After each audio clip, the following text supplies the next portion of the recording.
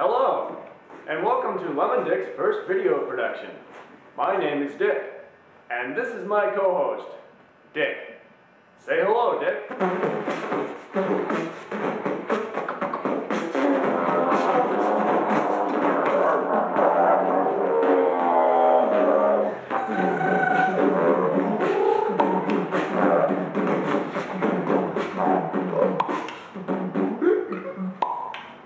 Well, that was fun.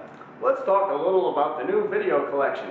That'd be a nice introduction. Dick, you studied percussion at a music conservatory, the oldest music conservatory in America, 1857. You also studied recording. Don't you just press buttons? Yes.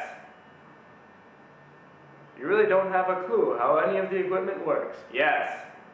You're pretty much the academic equivalent of a trained monkey? Yes. Do you think I'm handsome? Yes.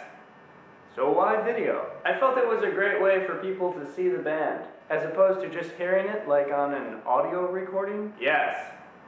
Where is Lem today? Shrewsbury, working in his studio, drinking coffee.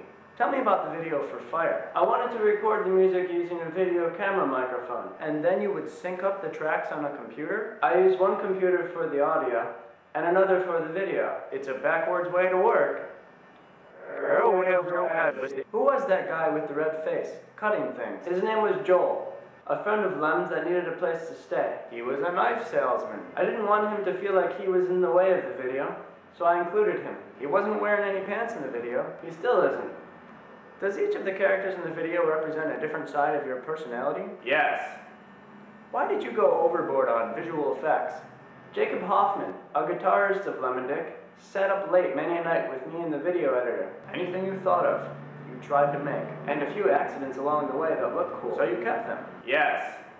Well, your one accident, we're glad they kept. Aw, thank you very much. That's so kind of you. What a nice thing to say. Without further ado, you really are here's Lemon Dick's first music video, Fire.